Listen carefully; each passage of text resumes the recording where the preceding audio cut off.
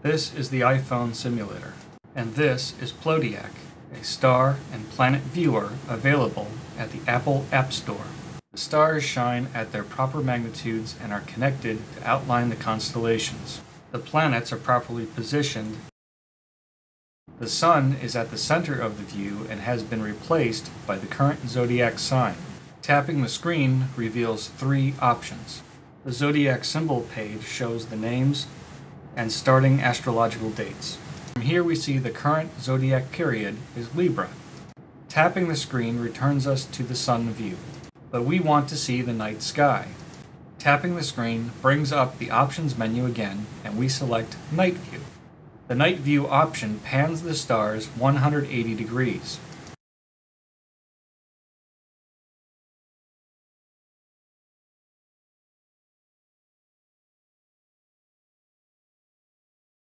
There is a single planet in this view. Which is it? Tap the screen and select the Planet Symbols reference page. From here we can see the lonely planet in this night view is just Uranus. Tap the screen again to return to the night view.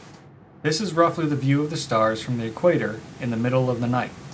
To view the stars in your area, touch the screen and slide the view around. The further you move away from the equator, the more distortion there is in this flat map presentation of the stars. However, Plodiac helps you locate constellations and planets in your view of the night sky. Return to the Sun view by tapping the Sun view option.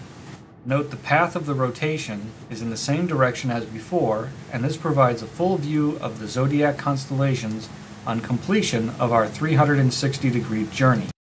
To save the night views for special occasions, like the birth of a child, just use the built-in iPhone feature to take a snapshot of the screen. This is done by pressing the Home button and the Power button for a 2 count.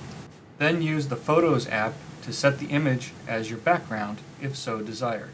Use the Apple icon on your iPhone to access the App Store and search for Plodiac, or direct your browser to the link above. Press the Home button to quit the application.